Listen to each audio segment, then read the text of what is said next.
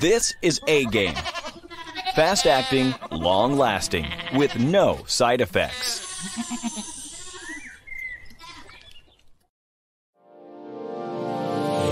Hey all my Crimsonites, and welcome to the Crimson Cure channel, where we embrace our femininity, increase our womanly value, and celebrate our brothers. So join me on our feminine journey to learn, heal, and grow.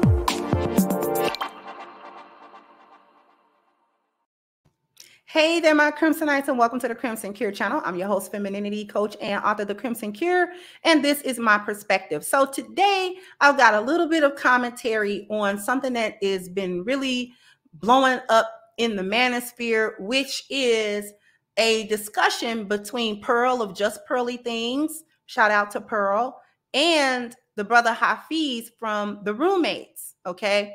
And he's had two discussions recently, one with Pearl and the other one with Coach Greg Adams. Shout out to Coach Greg Adams. But the one that I have a commentary for today is part of the conversation that he had with JustPearlyThings. And this has kind of been cropping up the last few days. And I think that it bears some commentary. It bears being spoken upon as being a woman, a female content creator in what we call the Black Manosphere or the red pill space, okay?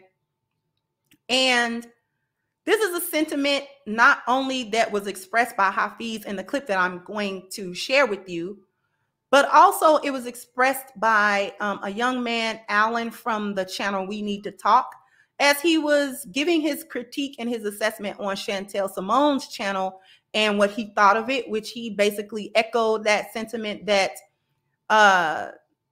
red pill women content creators in this space were pandering to the men. And even my sister, Danica Marie, sort of, spoke a little bit on a similar thing as she noticed that there were more comments and things of that nature that was sort of questioning the authenticity of her message and her channel. And I think that this is something that just needs a discussion. It warrants a discussion. So what I'm going to do is I'm going to play a couple of minutes of the clip from the discussion between JustPearlyThings and Hafeez. And so that, because I don't want to paraphrase it, I just want you to hear it. Now, I may skip forward a little bit because it's about 5 minutes, but everything in it isn't necessarily the meat of it. So I want to get to the meat of it. So without further ado, let me go ahead and I'm going to share my screen here, and then we're going to be able to take a look at it. So here we go. I have a lot of time today because I really want to dive into everything that you want to go to. Yeah. Here is, I'm being honest with you, bro. Here is my only criticism of female content creators such as yourself. Okay. If I'm being 100% honest with you, I don't want to ever say anything behind your back, which I won't say to your face. I feel like you guys are pandering. I feel like you guys are pandering to a certain community of men who freaking like, it's Pornhub, OnlyFans, red pill female content creators are all that gets them going. That gets them excited, right? So I personally, really on the same OnlyFans? No, I didn't say. So right here, I'm going to skip a little bit, just a little bit forward so you guys can sort of hear other things that he said that I think is important. So I'm just going to skip just a little bit. So here we go. If I said you are pandering, I was wrong. Okay. I feel like at times content creators, I didn't say you. Okay. Content creators like those pander. Well, there's only a couple in the space, in the red pill space, that are women. I would say, so it's not about red pill though. Yeah. Okay. So to me, let me give you an example. Okay. I genuinely believe that there is a lot of nuance to your ideas. I genuinely do not believe you share all your nuance online. I genuinely believe you're an extremely smart content creator. I genuinely believe you understand what gets clicks, views, X, Y, and Z. I genuinely believe that you're an individual who's very calculating what you say and what you do. So therefore, I was coached by you. Listen, That's why it breaks my heart. It breaks my heart. It breaks your heart. It really does. I'm not gonna lie to you. Why? Because first we had an A session. You weren't coached by me. I know. We had A session. I can't put my stamp on that. Hafeez, I'm kidding. I can't put my stamp on that. We having fun. We just having fun, all right? So my belief is that deep down inside, I feel like you're a woman.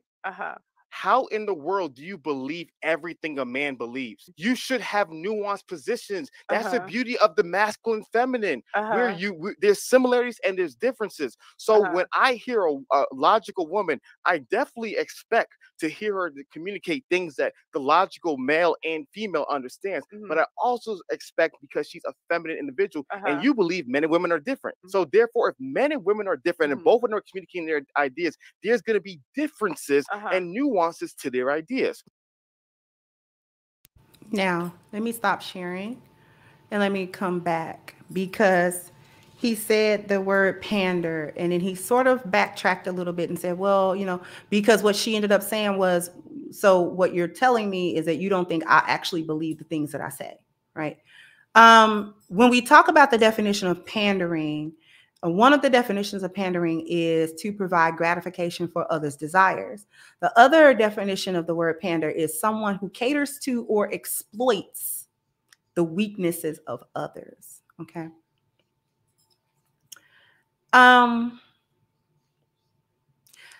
Let me first start out by saying, as a woman who has been a content creator in the red pill space for the entire time that I have been on YouTube, I get it, right?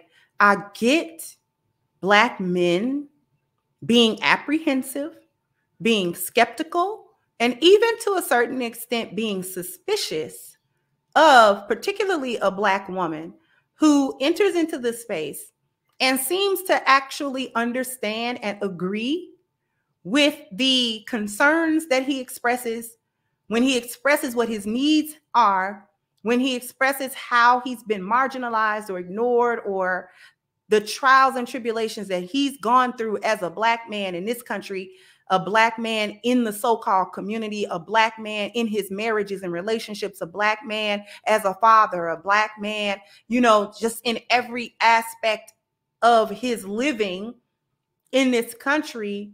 He has had to face so many different challenges. And then to hear a Black woman come along and basically echo those sentiments in a way that says she understands what he's going through. And not only does she understand that from a distance, she like empathizes with it, because we can never experience it, right? No matter how much we empathize with what Black men go through, I have not spent a day as a Black man. So I can't say exactly, oh, I know exactly how they feel and exactly what they think, because that would be disingenuous, right? But I definitely, as a Black woman, as a lioness, support and empathize with what my brothers go through, right? And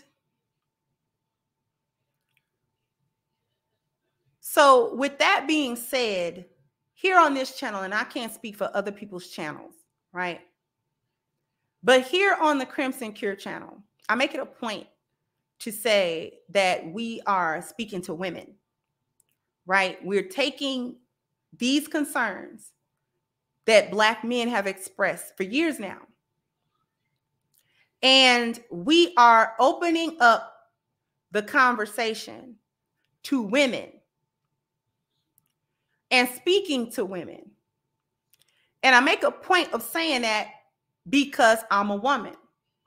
And as such, I never put myself in a position or attempt to be in a position where I'm instructing men, right?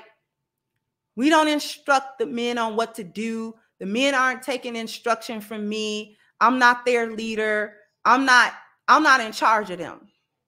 The men are capable of problem solving for themselves. As a lioness, as a woman, what we do here is we support what men are doing. We support the solutions that they are coming up with in order to address all of these issues that they face and have faced for a very long time. So when we speak here on this channel, we're taking the concerns of men and we are addressing women with them, right? And it isn't just to sort of echo and repeat and parrot, because the men do a perfectly good job of saying what they are going through and what they want and what they need. And they don't need a mouthpiece to talk to other men about it. They're perfectly fine. But when we talk about women, women are necessary to say these things to other women, because that's actually one of the things that's been missing in our community is women being and putting themselves in a position to check other women, right? Check other women. But we don't come up with our own program to do that. And here's what I mean. There is a retraining, an unlearning, and a learning that women have to actually undergo in order to even begin to renew or to approach renewing the social contract. And the reason being is because they have been trained to ignore completely men's concerns, ignore men's needs, ignore men's wants, ignore men's desires, and to only hyper-focus on their needs, concerns, and desires as women. This is what women learn. This is a large part of what feminism actually teaches women, in that be it to make women completely self-absorbed and completely selfish and to exclude men, right? And even in their train of thought. So because of that, women have a very difficult time even understanding the basic expression of male need. So when men even attempt to have that conversation with women and saying, you know what, this is what we want, this is what we need, these are the things that we've been going through as a group of men, and you know, it would be mighty nice if we had A, B, and C from you, or at least stop hindering us by doing A, B, and C, right? Because if we are saying that women were responsible for breaking the social contract, and they were, then Black women are also responsible for fixing it. But they can't just come back as is. Okay? Can't happen. There's got to be a reconditioning that has to happen at this point, because the social contract got broken for a reason. Okay? Got broken for a reason. So when you have Black women who are saying, you know what, we're the good Black women, we're the lionesses of our community, and it's high time that we actually put our voices into this and roll up our sleeves and put our hands into this in order to fix it. What we say aligns with what men are saying, because it has to. Because we can't make up, we as lionesses can't make up our own concerns to give to women, because then it wouldn't reflect what the men are saying. And the reason why that's so important is because the men's concerns, needs have to actually be prioritized. And I spoke about that before. They actually have to be prioritized. And here on this channel, I'm speaking for this channel specifically again, we are translating and breaking down what the men are saying to give it to women in a way that women are going to, or it's possible for them to accept, by appealing to her emotion before we can affect her logic. Okay? This message is going to be avoided largely by the large sector of women. Okay? Because we're talking about what the men are saying. The reason why men, channels such as mine, have a large male following is because the men are refreshed to hear a woman actually say this stuff. Why? Because the women need to be on that same page with the men. That's the purpose of women. The purpose of women is men. So if the men are on a particular page, the women need to get on that page. Because that's been the whole problem anyway. And so when we have female red pill content creators, we're not only saying what the men are saying and in support of that, we're also talking about, especially on this channel, we're also breaking down why the women have been wrong to the women. Because modern women or today's women think that they won with feminism. It's our job as lionesses to tell them, no, you lost. And this is why you lost. This is why this isn't a W. This is an L all day. Why did you take that L? Why is it an L? Look at your circumstances. Did you win anything? Did you come out on top? No, you did not. Because for all of that jibber jabber that you were talking, you end up at places in your life where you really got to backtrack all of that. All the talking about how you don't need men and you know what I'm saying? And all of that, you get older and then you have to backtrack stuff like this. I said, as long as you got your own house, as long as you got your own transportation, and as long as you got your own income, it don't matter what a ninja got to say. See, you get older and you have to backtrack that.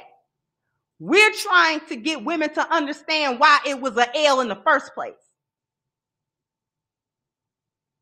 Because if women can't get that, then they'll never be able to actually empathize or understand or support why the men need support or why the men are saying what they're saying about it, no matter how logically the men are explaining it. Doesn't matter how logically they're doing it. Right? So we're the ones that actually have to say it loudly to the other women. We as women have to say it to the women. We have to say it to women. Right? Because this is where the changes are going to start taking place. The men already understand what's going on. It's the women who are lost in the wilderness. Some of them because they ignorant, some of them because they want to be lost. Okay? So we actually have to spread the message. Women that support what the men say and agree with it and are willing to spread the message to other women are actually doing what women should do. Like I said before, getting on the same page as the men. And the reason why this is so incredibly important and vital is because men are the priority. No matter what feminism has ever told anybody, men are the priority in a family. They're the priority in the community. They're the priority in the society at large. So therefore, when his needs are being neglected, ignored, maligned, overlooked, marginalized, whatever the case may be, and it's gotten to this point where we are at the verge of societal decay, then all hands on deck at this point. We're at the point where all hands got to be on deck now, right? And all attention must be paid to him exclusively to make sure that he's taken care of, that we walk back all of this foolishness, okay? And part of that problem has been the silence of so-called good women, and I've spoken to that before. Because that has contributed to the issue as well. Because a lot of times, what's the saying? Silence is agreement. Silence is agreement. So a lioness can no longer afford to be silent about the condition of Black men if she says she cares about him, and if she says she loves him, and if she says she supports him, and she's interested in the rectification of the community and not just sitting back thinking that means he got to do all the work. No, the women have to do the work. Because like I said before, it was the women who broke the social contract. So it's got to be the women that come back to it. But they can't come back to it with the stupidity and the foolishness in their head. They got to retrain that. Got to redo that. That's a remix right there. You can't just come back. You in a lost value system. You just can't come back. It's broken because of the mentality and the mindset that these Black women have. That's why it's broken. So we got to speak to that. That has to get spoken to. And it takes women to talk to other women about it. And it's not going to be a popular subject. So when we start talking about the concerns of men, we're not going to get this influx of thousands and thousands and thousands of women begging to hear that message because it grates against everything that they think they know. So I just wanted to sort of give my perspective on that. In any case, I also want to draw everybody's attention to the petition we have going against Black Lives Matter. We have crossed the 9,000 signature threshold, and I can't be happier about that. If you want to also be a part of holding Black Lives Matter accountable for their more than $100 million theft, please go into the description box, hit the link for the petition, sign, share, and contribute. Also, jump down in the comment section. Let me know what you think. Like, share, subscribe to the channel if you have not. Once again, I'm your host, The Crimson Cure, and this was my perspective. Bye-bye, Crimsonites. Hey guys, please like, share, and subscribe to the channel and hit the notification bell. And if you've got more to say on the topic, leave a comment down below. Also, don't forget to support our sponsor who so graciously supports this channel by clicking the description box and the link for A-Game at agameherbal.com. You can go ahead and get a 10% discount off of your next purchase using the code Kendra10. This has been yet another Crimson Cure production, and I'll catch you guys on the next one.